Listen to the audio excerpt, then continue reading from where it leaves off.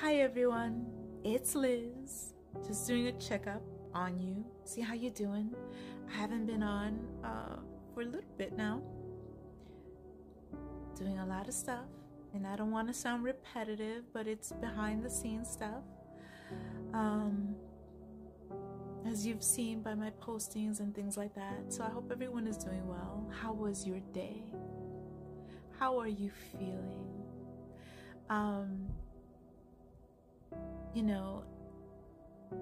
Thoughts in my mind as the year's coming to a close is that close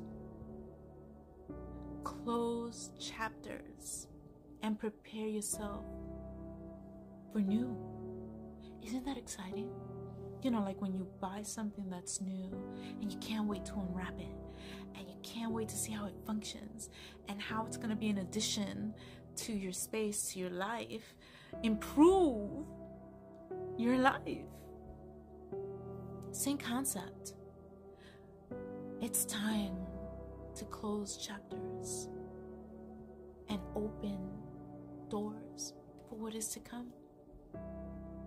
It's funny, we have this concept in our mind, right, that everything is permanent, everything remains the same, yet we are in constant evolvement, constant. The way we were yesterday is not the way we're going to be next hour. The way we were next hour is not going to be the way we're going to be tomorrow. Think of it your way. That's what's coming to my mind right now, right? But we are constantly in evolution and in change. Now I see it as begin to close, begin to move, begin to grow, continue the growth, continue. The more you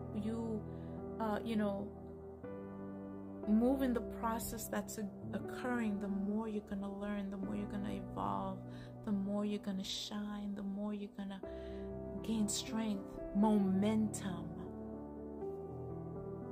So I'll leave you with that because I don't want to make it too long. But what's your momentum?